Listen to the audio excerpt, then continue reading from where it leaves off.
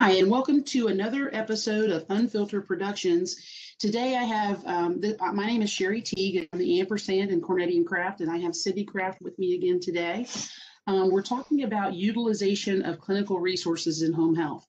Wanted to just get started off, Cindy, with the expression that we hear many times, and I know as a PTA, with you being a PT, you would never do this to me, but there is that sensation of having a patient dumped on you, quote unquote dumped. So I figured I'd start off with a really touchy word selection so that people to grab your attention. And just want to ask you the first question: why is clinical resource utilization so important?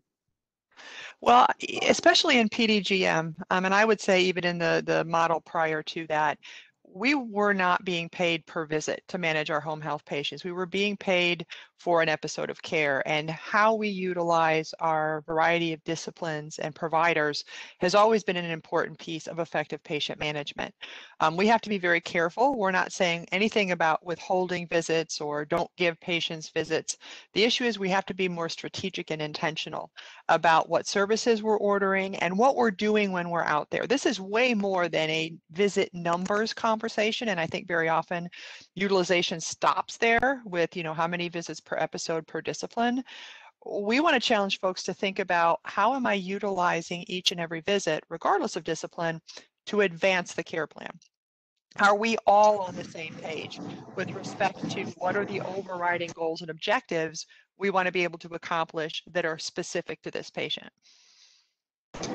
It's interesting, that you talk about what resources you're going to utilize with the patient. It's always been about visits. It's visit, visit, visit, visit, visit, visit, visit. Well, the pandemic has shown us that there's many ways to make a visit, and there's been the inception of telehealth visits with primary providers and outpatient providers. But in home health, that's not really hit as much because of the non-payment for these telehealth visits. Can you kind of briefly describe what a telehealth visit in home health would look like, and how agencies could use that to their advantage? Well, I think part of that is to evaluate what needs to be accomplished, again, specific to this patient, and does it need the physical presence of a clinician to accomplish that?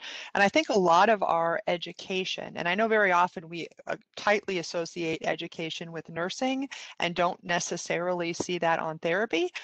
We see therapy much more hands-on, and I think that's what's created some of the disconnect where therapists tend to be a bit more resistant to the idea of a virtual visit because we are very tied to I need to be hands-on there with them.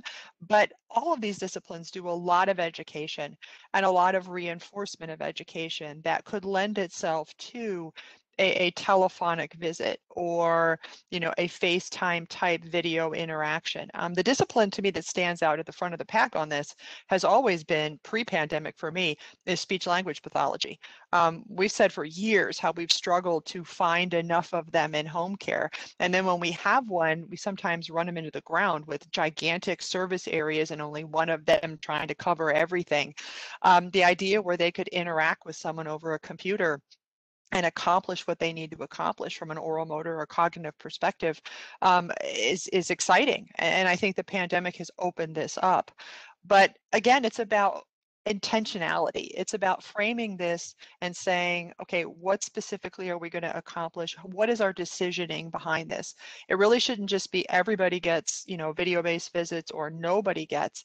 And I think part of the challenge of framing it right now, Sherry, you touched on it, is the idea that they're not paid for.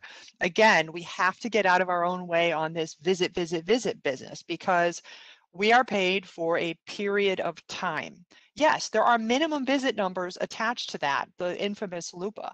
To be fair, I mean, let's be realistic. Our industry has had some questionable behaviors in the past. And if you could get a whole payment for a whole period of time off one visit, we know there'd be agencies out there doing one visit and cashing checks. So making these minimums makes sense, and they're based on historical utilization. So if we don't like them, we've contributed to the data that created them. But once I've passed that LUPA threshold, which is pretty low in many of these cases, then whether I go to the home again or I call them is not going to change my reimbursement whatsoever.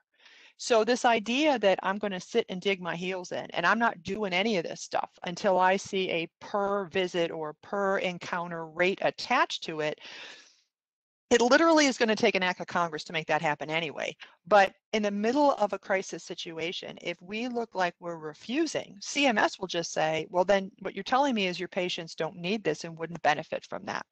So I think we need to look at this objectively and say, how do I utilize this as a tool in the toolbox to be able to maximize my impact with patients and to make good decisions about when to make an actual physical visit and maybe not just assume that's the only route I can take. I appreciate that conversation, and that is higher level thinking. But I want to get back to this concept of patient dump. I have a theory. I have a theory and a hypothesis that the patient dump actually creates an increased cost to the agency. When I owned an agency, I always wanted to do an anecdotal study that showed that the patient that was nicest and closest got the most. They didn't necessarily need the most, but they got the most. How important is it that we get the right person in the house when we are going to spend that, visit capital, if you will? How important is it that we get the right person in the house? Well, I think part of that, Sherry, is we've spent a lot of time at Cornetti and Kraft, and many organizations have, looking at case management and utilization and interdisciplinary case management. I mean, my gosh, we've done so many webinars on that topic ourselves. But I think a lot of the conversation has been, how do you get the nurses and the therapists to talk to each other? And not enough about how are nurses talking to nurses and PTs talking to PTAs and OTs to CODAs. I think handoffs within the discipline contribute to cost, because if I'm just kind of blindsided, and I'm just going to be candid here, very often it seems to fall to the LPN, the PTA, or the CODA, that all of a sudden here's these patients that are tossed on my schedule. Do I have the information I need from the person who did the assessment? Oh, go read my eval. Okay, is there any sort of handoff process with respect to what are we trying to do? And we've said on numerous occasions, we need to get to a point where each and every visit, whether it's the physical visit or a virtual visit, the overriding goal of the provider, regardless of discipline, inclusive of the home health aide and the social worker, is what are we doing for this individual patient to keep them out of higher cost care? That needs to be the mantra on every visit. And I see a lot of senior leadership having this conversation about reducing rehospitalization rates, and then maybe we'll pull in the ones that do the admissions because, they're writing the care plan and they're doing OASIS and all this other stuff. But what is that translating down to the assistant, to the LPN? And Sherry, you and I have talked about this. I've talked to others whose job is as a PTA or a CODA or an LPN, and they feel like they get the patients people don't want to see, or they spend half their day begging people to give them visits. So I'm talking to organizations who say they have a wait list to try to get a therapy eval done, and yet their PTAs and OTAs aren't at productivity. And they can't get to productivity if patients are not being transitioned appropriately to them. So what we wanted to do at Cornetti and Kraft, because this could be a whole big conversation, and I sense there'll be another unfiltered follow-up to this one, but we're putting out a survey, a safe survey. We're not making secret lists. We're not going to broadcast people's names. We really want people to feel safe in talking about this issue of dump jobs or how patients are handed off within a discipline. These are not negative surveys. There are definitely opportunities to talk about the glorious, wonderful nature of how patients are handed off in your organization, but it's also an opportunity for us to get some insights about some of the reality around how are patients given to LPNs, PTAs, and CODAs. Now, Sherry, you split it into 2 surveys, correct? So what's the difference between the 2? We have a survey that's for the leadership team and a survey that's for the clinical team.